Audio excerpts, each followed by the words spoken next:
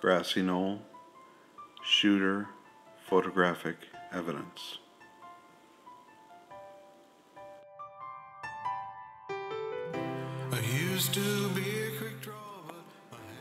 This is the Kennedys arriving November 22nd, 1963 in Dallas. But now I'm not sure. I'm gonna lay down my gun. This video is to prove that there was a shooter on the Grassy Knoll. This has nothing to do with the school book depository. We know there was a shooter there.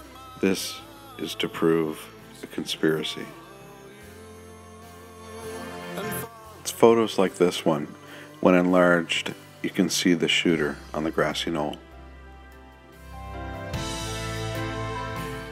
In fact, there is a photo taken at the exact moment of the fatal headshot. I used to be a young man with all of my plans. Time was my friend. I used to watch the sunrise with life in my eyes, and then they grow dim. This photo was taken just seconds after the fatal headshot. Above, you can see an individual in the red circle. Let's zoom in.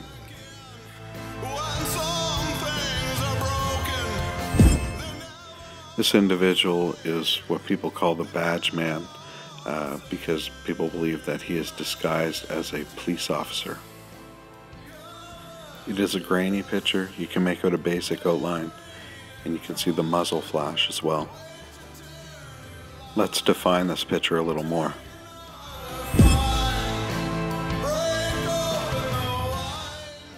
In this picture you can see the forehead, the muzzle flash, the badge, shoulder patch, his face. Notice the eyebrows, you can see the hairline, you can see his ear. It's definitely a person there.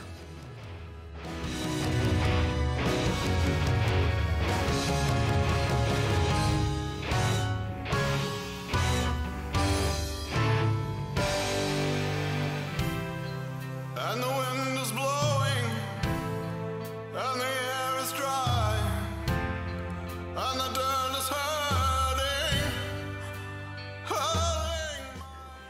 Now, it cannot be 100% conclusive with the identity of this individual. However, with the eyebrows, it does appear to be David Ferry.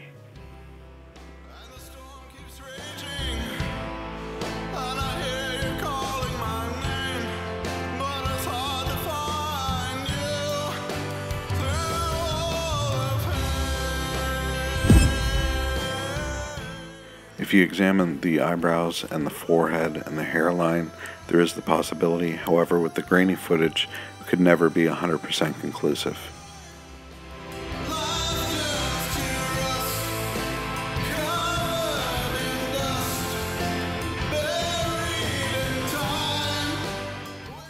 Jim Garrison investigated the Kennedy assassination for the rest of his life, and he concluded that David Ferry, Clay Shaw, and others were involved with the conspiracy to assassinate Kennedy.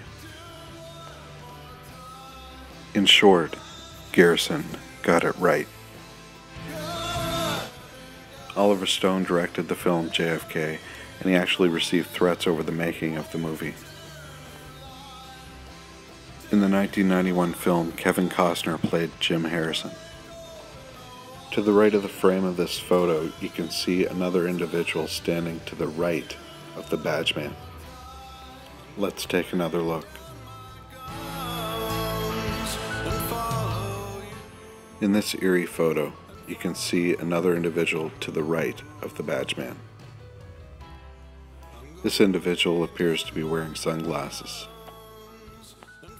But there is more. On the left side of the picture, there is another individual.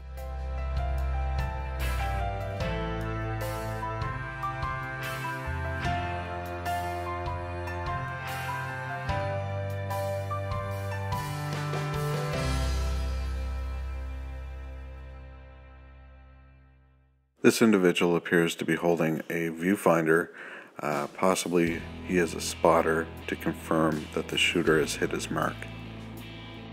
So here in the photographic evidence, we have 3 individuals on the Grassy Knoll. Each individual is specifically dressed in disguise for their specific role. In this photo, we see the people rushing up to where the shooter was just moments before. Another witness described seeing a puff of smoke rise up through the trees after the fatal shot. These people were not wrong. They were reacting to where exactly the fatal shot had been fired. Photographic evidence proves that there was a shooter on the Grassy Knoll, thus proving that there was a conspiracy to kill John F. Kennedy.